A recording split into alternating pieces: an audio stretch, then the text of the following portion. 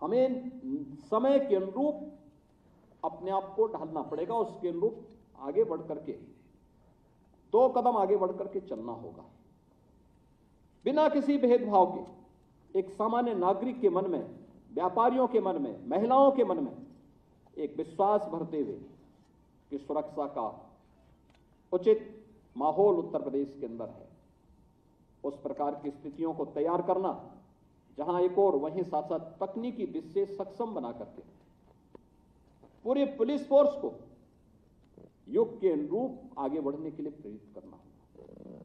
और इसीलिए आज जोनल स्तर पर हम लोग फॉरेंसिक लैब स्थापित कर चुके हैं। उत्तर प्रदेश का जो पहला UP police and forensic institute में पाठ्यक्रम इस सत्र में प्रारंभ होने जा रहा है। ये उत्तर प्रदेश के अंदर पहला अवसर है। अब हमें आने वाले कुछ समय के बाद मैन पावर के लिए किसी अन्य पे निर्भर होना नहीं, बल्कि उत्तर प्रदेश का मैन पावर जो यहाँ से ट्रेंड होगा, यहाँ से डिग्री लेगा, डिप्लोमा लेगा, सर्टिफिकेट लेगा, वह देश और दुनिया के अंदर उत्तर प्रदेश का नाम लेकर के जाएगा।